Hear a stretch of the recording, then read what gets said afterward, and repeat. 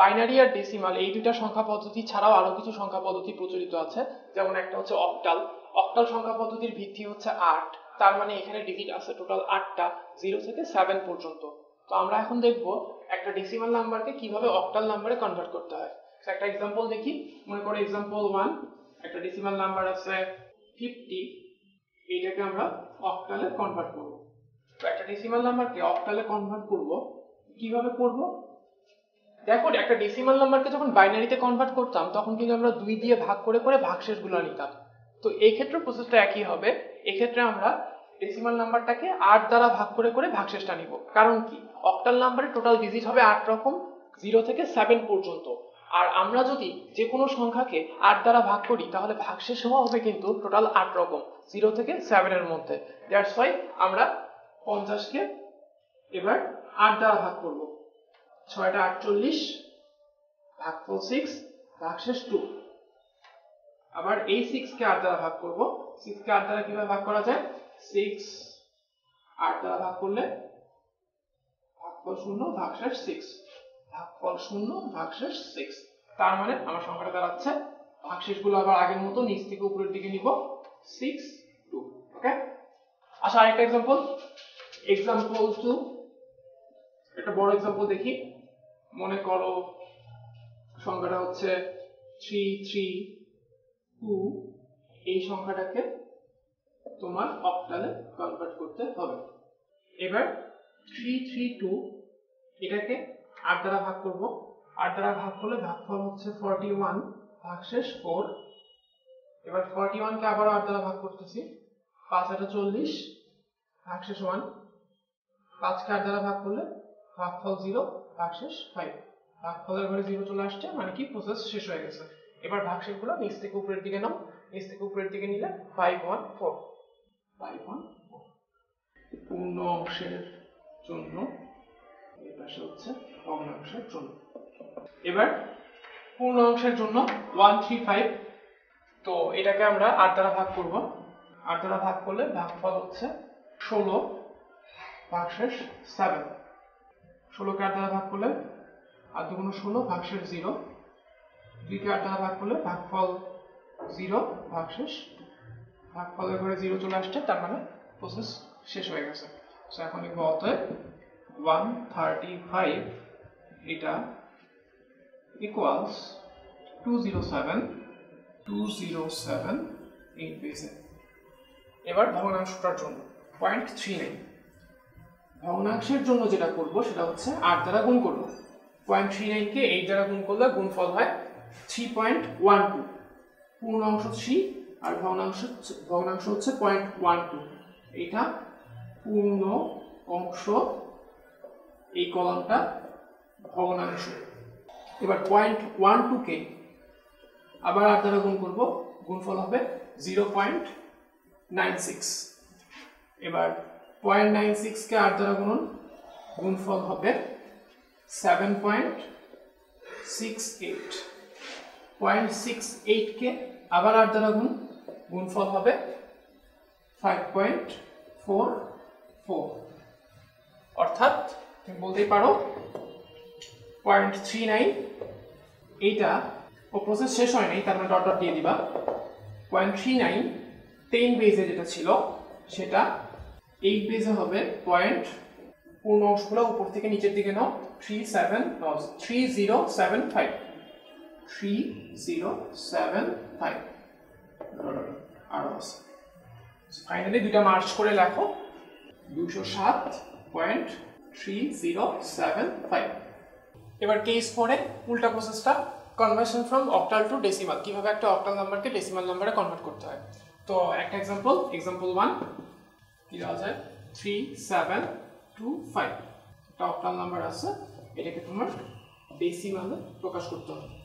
কি করব, ফার্স্টে লিখবো 3725। দেখো, ডেসিমাল থেকে যখন অক্টালে প্রকাশ করতাম তখন কিন্তু 8 দ্বারা ভাগ করতাম, বাট এখন করতেছি উল্টা প্রসেসটা, অক্টাল থেকে ডেসিমালে প্রকাশ, তার মানে এখন 8 দ্বারা গুণ হবে। এবং দেখো যে এক্ষেত্রে 0 1 2 3, তার মানে এই ডিজিটটার স্থানীয় মান 8 কিউব, এই ডিজিটটার স্থানীয় মান 8 স্কয়ার, এই ডিজিটটার স্থানীয় মান 8 টু দি পাওয়ার 1, এই ডিজিটটার স্থানীয় মান 8 টু দি পাওয়ার 0। এখন প্রতিটা ডিজিটকে আমি তার স্থানীয় মান দিয়ে গুণ করব। So 3 into 8 cube plus 7 into 8 square plus 2 into 8 to the power 1 plus 5 into 8 to the পাওয়ার 0। পুরো ভ্যালুটা ক্যালকুলেট করলে আসবে হচ্ছে 2005। এটা 10 বেসিক। সো 2005। এবারে एग्जांपल 2। তো এখানে একটা ফ্র্যাকশনাল নাম্বার আছে, পয়েন্টের পরে অংশ আছে, পয়েন্টের আগে অংশ আছে। সো এটা কিভাবে করব? 1532.76 লিখে নিলাম। এবার পয়েন্টের পর থেকে গণনা শুরু করব। 0 1 2 3, তার মানে এই 1 কে গুণ হবে 8 কিউব দ্বারা।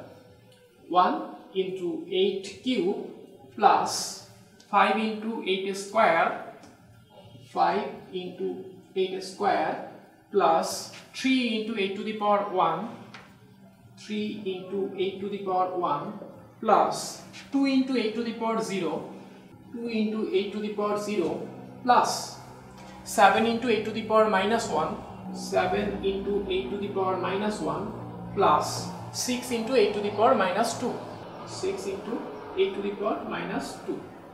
ভ্যালুগুলো ক্যালকুলেট করলে আসবে হচ্ছে 858.96875। এটা দশমিক সংখ্যা পদ্ধতি। বসাই দাও 858.96875। এবারে case 5, conversion from decimal two hexadecimal. Hexadecimal number system হচ্ছে সেই নাম্বার সিস্টেমটা যার বেস হচ্ছে 16। বেস 16 মানে কি? এখানে 16টা ডিজিট থাকবে টোটাল, 0 থেকে 15 পর্যন্ত, 0 থেকে 15 পর্যন্ত। দেখো আমাদের কাছে ডিজিট আছে কিন্তু 0 থেকে 9 পর্যন্ত টোটাল 10টা, কিন্তু আমার দরকার কি 16টা ডিজিট 0 থেকে 15 পর্যন্ত। তো এখন আমি কি করব?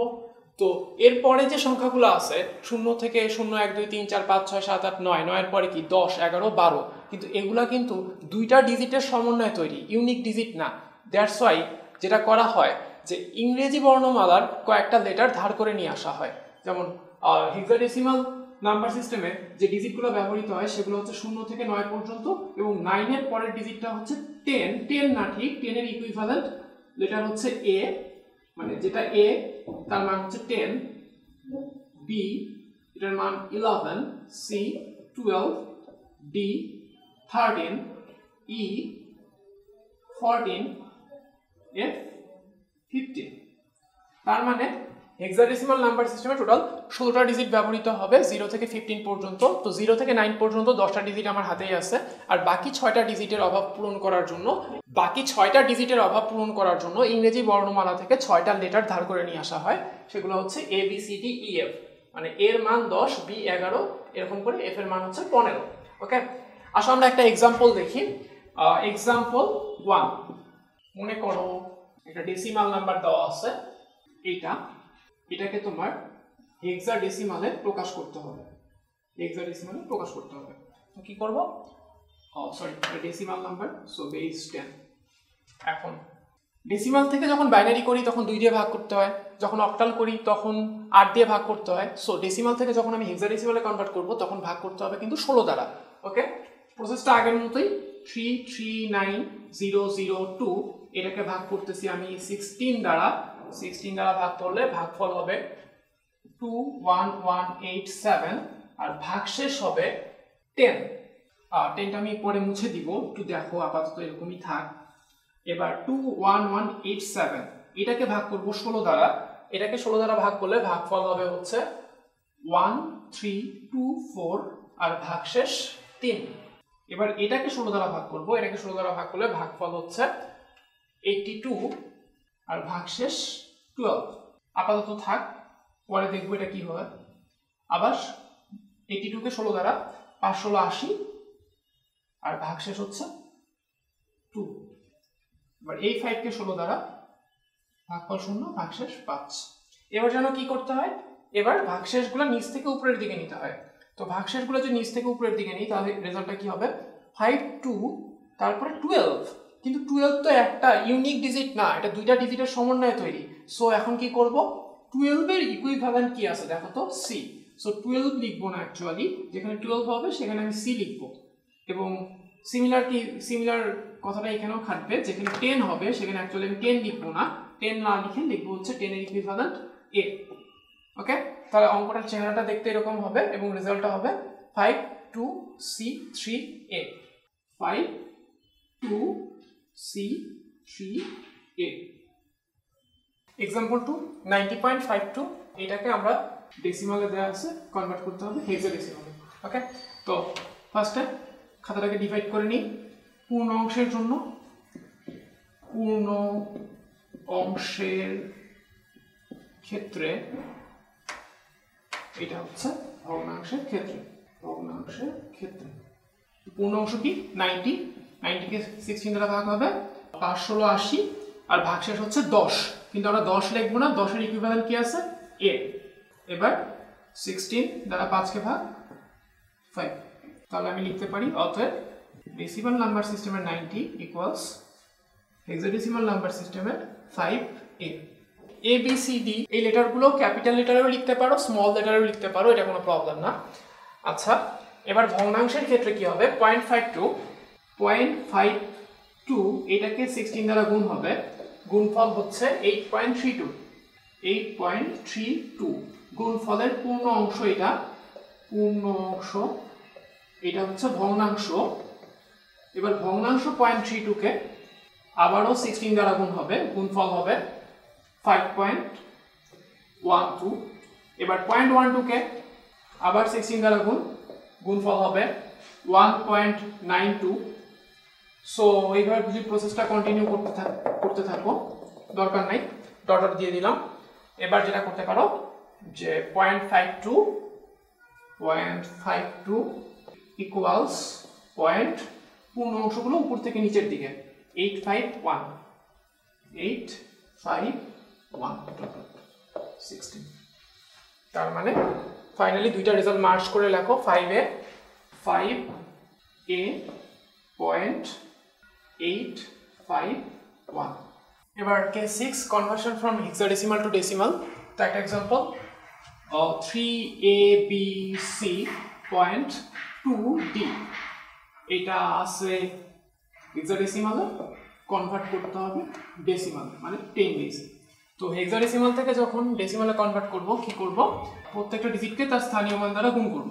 কিরকম, আমরা লিখি 3abc.2d 16 সমান 3 ইন্টু এই 3 ইন্টু দেখো পয়েন্ট চিহ্ন 0 1 2 3, মানে এই 3 কে গুণ হবে 16 টু দি পাওয়ার 3 দিয়ে, 16 কিউব, প্লাস a 0 1 2, a কে গুণ হবে 16 স্কয়ার দিয়ে, plus b K 16 to the পাওয়ার 1 দ্বারা, c কে 16 টু দি পাওয়ার 0 দ্বারা নিচে লিখি, প্লাস এই 2 কে 16 টু দি পাওয়ার -1 দ্বারা, প্লাস এই d কে 16 টু দি পাওয়ার -2 দ্বারা। ওকে, আচ্ছা, এবার পরের লাইন দেখো, পরের লাইনে যেটা করবা সেটা হচ্ছে এর মানটা কি, এর মান হচ্ছে 10।